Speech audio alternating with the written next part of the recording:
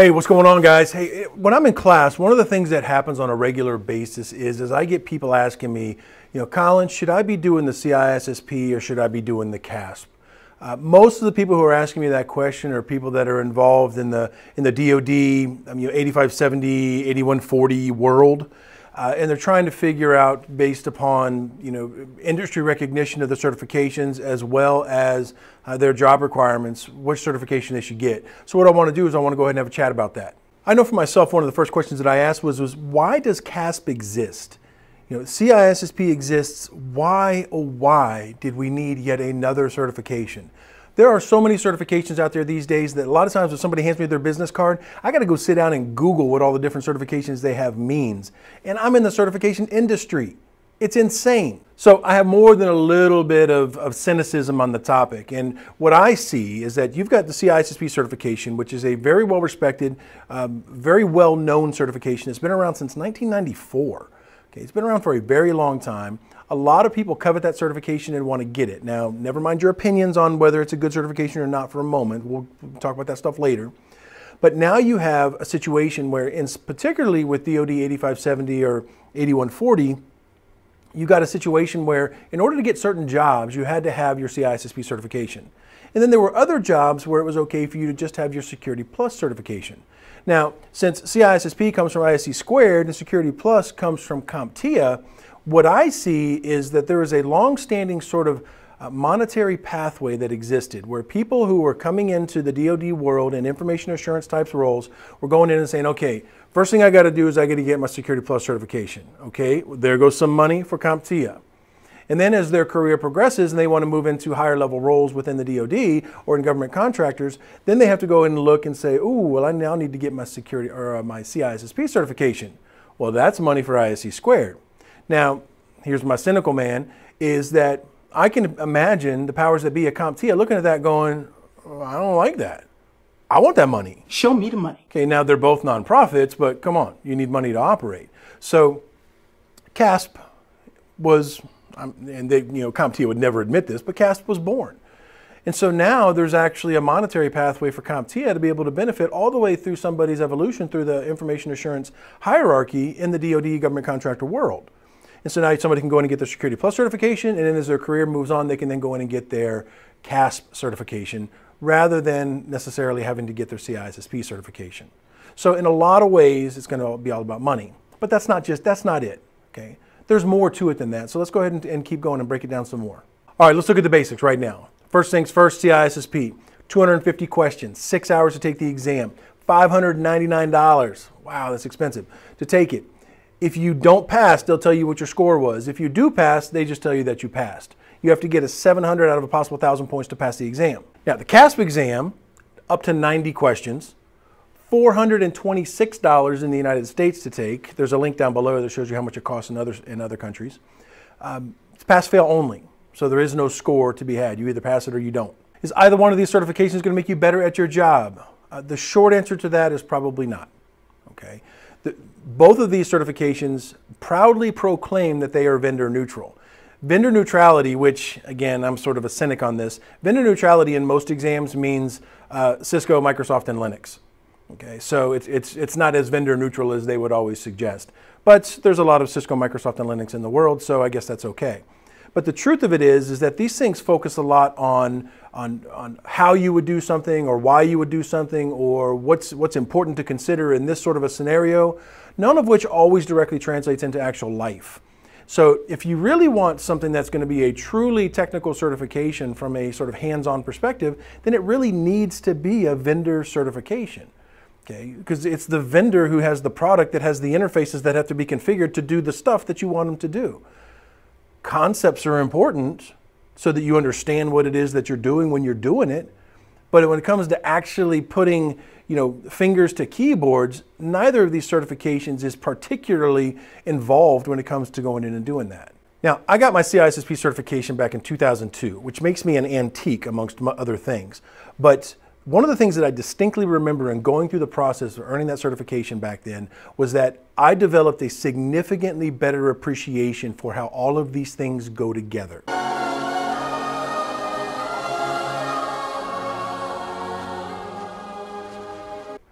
because it's almost a certainty that you are not going to be an expert in all these different areas, and that you're going to be rock star material in some areas and in others. But when you're forced to go in and learn a lot about a bunch of different things, it gives you a better awareness, a better appreciation for the way that things are done within your organization, and maybe just maybe a lot of the whys of why things are being done in the organization. And so those things that you historically have looked at and go, man, that's so stupid that we do it that way, I cannot believe it. After you've been through the pain and heartache of actually internalizing and understanding what it is that a CISSP is supposed to know, you might be able to look at those things and go, yeah, they still suck, but I get it now. I understand why we're doing it. It makes a lot of sense, and it's a necessary evil kind of a deal. But that's one of the big values that I would say that this certification certainly has. It also allows you, particularly if you're a CISSP, it allows you to go sit into a meeting with a whole bunch of people who are software developers or DBAs or network engineers or security analysts, or you start rattling off different job functions and titles and things like that. You can go sit with all those people and you can hang. You don't necessarily know how to do all the stuff that they know how to do, but you can participate in the conversation. You know when to throw that BS flag and be like, you know what, no, what you just said, that's not right. Bye, Felicia. Now, I don't necessarily know how to do what it is that you're talking about doing, but I know what you just said is not how it's supposed to be done. So that's really one of the big key kind of selling points, is that as a manager, you can hang and participate in these conversations on a tremendously diverse number of topics. Now, one thing that I will say about the CASP exam versus the CISSP exam is that when it comes to being truly technical in nature, or as technical as these types of exams can be, the CASP is certainly a more technical exam. The CISSP certainly has its share of technical related questions, but it definitely focuses on things that are much more administrative or management in their overall focus and goal.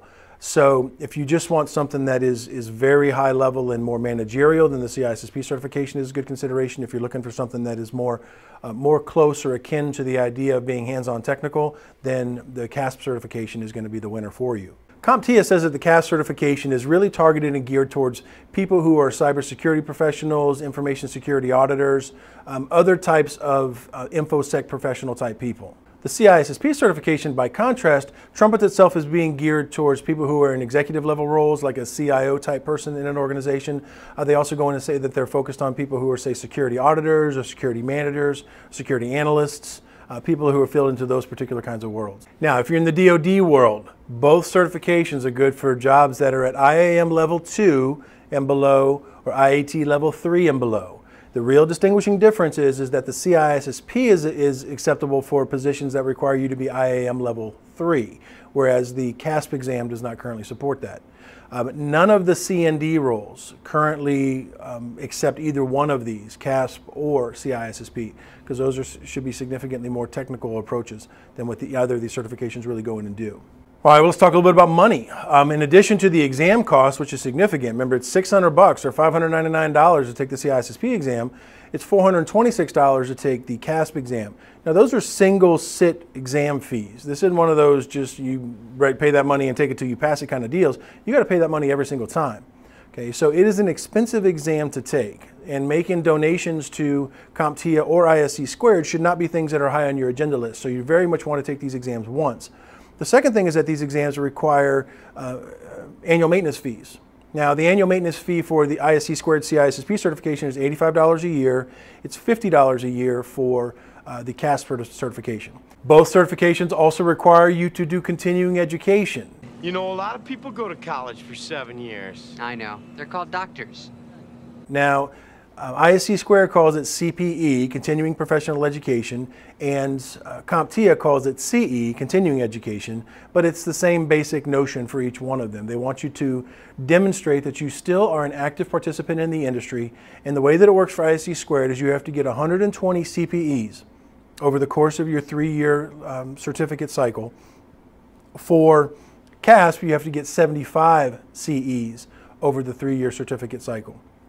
What is or is not acceptable as CPEs, and more details on that is down below, but suffice to say you have continuing education requirements for both of them. What is nice is that the continuing education that you do for one may be perfectly acceptable for the other. So it's not like you have to go out and have completely different continuing education experiences in order to be able to use them for both certs. And so if you do something like go to Black Hat or something like that, that's going to be stuff that you can submit as continuing education for both certifications simultaneously. So which one should you do? After this, there is no turning back.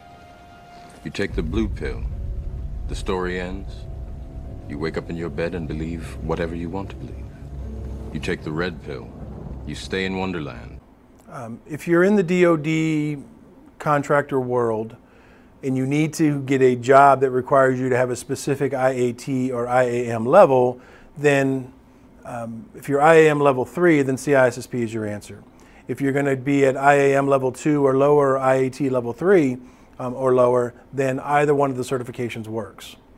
The CASP certification is going to be more narrowly focused and having a stronger emphasis on things that are technical in nature, whereas the CISSP is going to be much broader in its scope, and it's also going to be overall less technical than the CASP exam is going to be.